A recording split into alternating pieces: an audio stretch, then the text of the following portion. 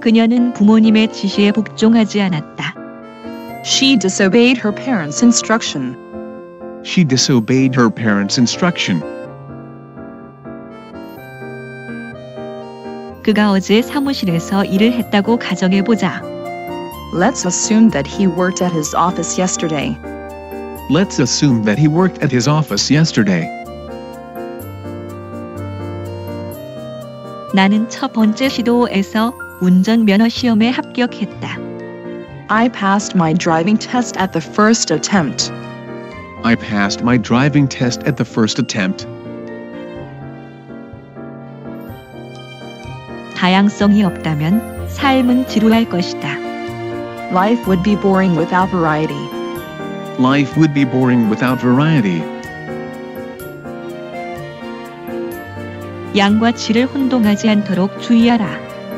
Be careful not to confuse quantity with quality. Be careful not to confuse quantity with quality.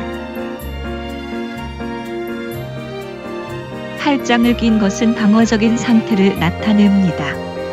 Crossed arms indicate a defensive state. Crossed arms indicate a defensive state. 우리는 실패의 원인을 분석해 볼 필요가 있다. We need to analyze the cause of the failure. We need to analyze the cause of the failure. 그는 노동을 해서 좋은 보수를 받는다.